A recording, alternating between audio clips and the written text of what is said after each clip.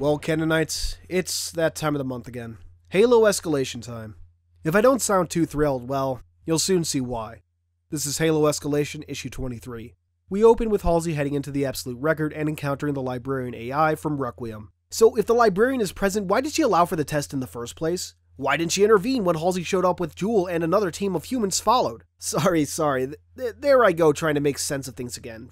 Forgive me. The issue then jumps over to Palmer, Tanaka, and Glassman as they're fighting off Jewel's forces. As they try to fall back after getting hit by a lich, the group is cornered by a pair of zealots. Thankfully, both are killed by a sentinel. However, this is no ordinary sentinel and asks that the Spartans and Glassman accompany it. Meanwhile, Ayit has freed Salih Neon, reinvigorated him, and is preparing to help take Jewel's vault of Forerunner treasures. I can't imagine why Jewel would leave such a vault on Breath of Annihilation rather than in his flagship Song of Retribution, but who am I to question the Didact's hand?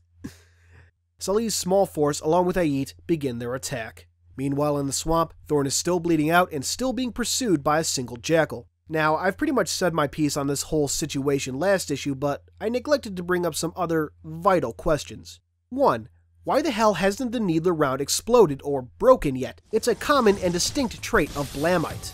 2. Where the hell are the automated biofoam injectors? This was one of the major upgrades of the Mark VI platform, and as far as we know, it carried over to the Gen 2 platform. If it didn't, well, I can't imagine why it wouldn't have been. It was a great idea.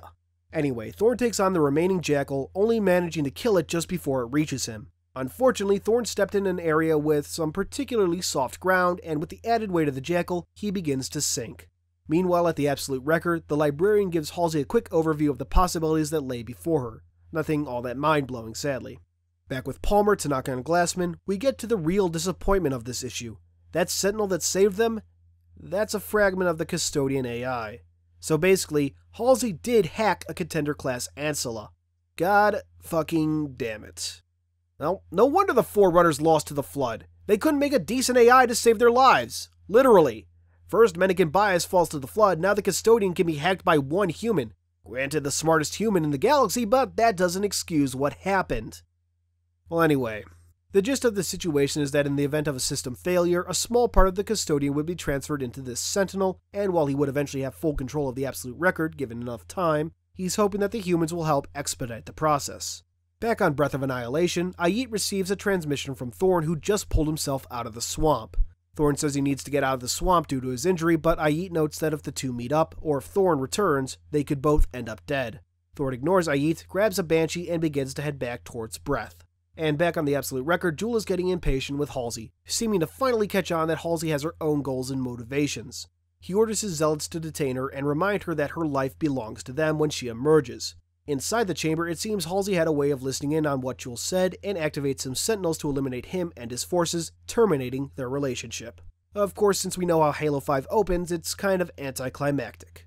And that's Escalation issue 23. Not a whole lot going on, no hints at how this might connect to Halo 5, and really, this just feels like a big filler issue. Never mind the persistent issues with Thorn bleeding out. Seriously, biofoam injectors! They've been standard in Mjolnir since 2552, 6 years ago in-universe! And don't even get me started on Halsey hacking a contender again.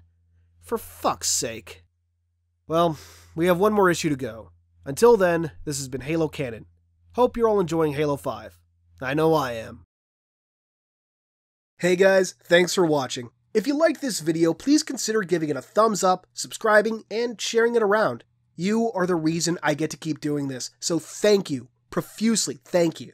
If you want to dive deeper into Halo's lore, head over to the Halo Archive. It's a lore-based community that welcomes everyone from experts to rookies. No matter what your working knowledge, you'll be sure to find a friend and a good time.